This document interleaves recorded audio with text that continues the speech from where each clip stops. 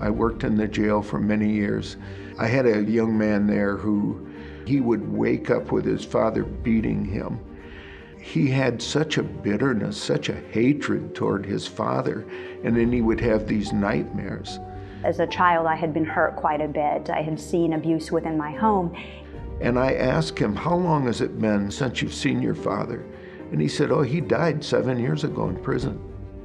And I said, he's gone and he's still destroying your life.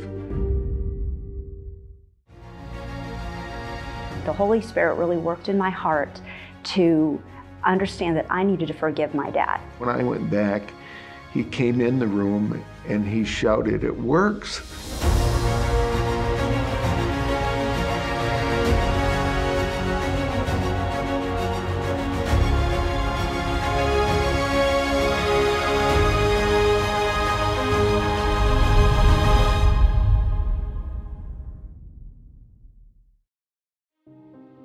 At times in life, we encounter situations that are beyond our control.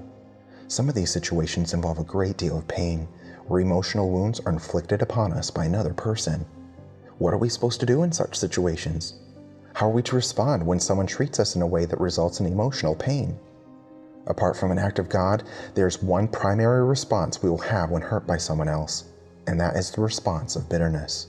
As a child, I had been hurt quite a bit. I had seen abuse within my home and physically and emotionally abused as well. I worked in the jail for many years. I had a young man there who told me that he had nightmares every night. He experienced nightmares. His father would come home drunk many nights and come in, and he would wake up with his father beating him. He had such a bitterness, such a hatred toward his father, and then he would have these nightmares. I had a lot of bitterness toward him and a lot of hurt, and I realized that was really just another form of bitterness, the hurt. Although bitterness seems like the deserved response towards those who have wronged us, there's something dangerous about it that we often fail to recognize. Bitterness is a corrosive agent that damages not our offender, but our very own soul. And if its destructive presence is permitted to stay, it begins to characterize our very existence, where our life becomes defined by those we despise. I asked him, how long has it been since you've seen your father? And he said, oh, he died 7 years ago in prison. And I said, he's gone and he's still destroying your life. Although bitterness may seem like the best response when we have been hurt by someone else, it ends up doing far more damage to us than the original offense ever could. But what is the alternative? Are we just supposed to pretend the offenses committed against us never happened? Do we just, quote, forgive and forget? Bitterness is a spiritual infection that often seeps deep into our soul, and no superficial remedy will cure us of it. But what is the answer for this problem? The solution for bitterness is twofold. The first part involves an interaction with God, and the second part involves our response towards offenders. In relation to God, there's something we desperately need from Him in order for bitterness to not dominate our lives. In Hebrews 12:15 it says, looking diligently, lest any man fail of the grace of God, lest any root of bitterness springing up trouble you, and thereby many be defiled.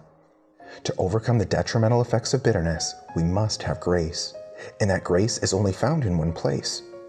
Let us therefore come boldly unto the throne of grace, that we may obtain mercy and find grace to help in time of need. If we want grace, we must look to God for it, coming to His throne to receive it. But notice how we're supposed to come to the throne, boldly. This word boldly in the Greek is very interesting. It implies assurance, but the actual meaning of the word is, quote, all-out spokenness. When Scripture calls us to come to God's throne boldly, it could involve verbalizing to God what is going on in our heart, all-out spokenness. When someone offends us, our natural tendency is to go and tell others about our grievance. And while we may feel better after we vent, the problem didn't diminish. It actually increased. We just became a conduit for defilement to spread, like what is talked about in Hebrews 12:15. The answer is not venting our bitterness to others, but neither is stuffing it. God calls for a verbalizing the struggle in our heart, an all-out spokenness, but that communication is called to be with God at His throne. The psalmist gives repeated examples of this, such as in Psalm 94. In verse 3 he says, Lord, how long shall the wicked triumph? We can see him expressing his inward struggle with what evildoers were getting away with. But it doesn't stop with the psalmist's frustration. By the time we get to verse 18, the psalmist pens these words, "When I said, my foot slippeth, thy mercy, O Lord, held me up." It was in God that the psalmist found his help. When we are battling inward pain because of what someone else said or did, instead of becoming bitter, God calls us to come to his throne, to be open and honest with him about our struggle, and then receive his grace for the need. Strong's Concordance defines grace as graciousness, especially the divine influence upon the heart and its reflection in the life. Grace is something of God that enters into us and empowers a change in the way we live. And this is exactly what we need when someone has offended us. We need God's divine inflowing and empowerment to respond his way. This brings us to the second part of the solution for bitterness. In relation to our offenders, God calls us to forgive them. This does not mean acquitting them if they have violated the law. If crimes have been committed, civil authorities must be notified. But as far as our personal response is concerned, God calls us to emotionally release our offenders, granting them forgiveness for the ways they have personally offended us. And when we receive God's grace to forgive, it is genuinely amazing the sense of freedom and joy God is able to bring to our soul. So we went through the principle of forgiving others, and God has called us to forgive others. The Holy Spirit really worked in my heart to understand that I needed to forgive my dad. When I went back, he came in the room and he shouted, "It works." He said, "I haven't had a nightmare since I forgave my father."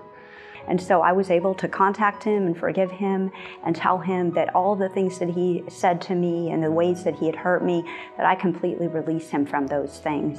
And it changed him. I saw him probably 10 months or a year later, and I went into this car wash and he came up and he said, "It's still working."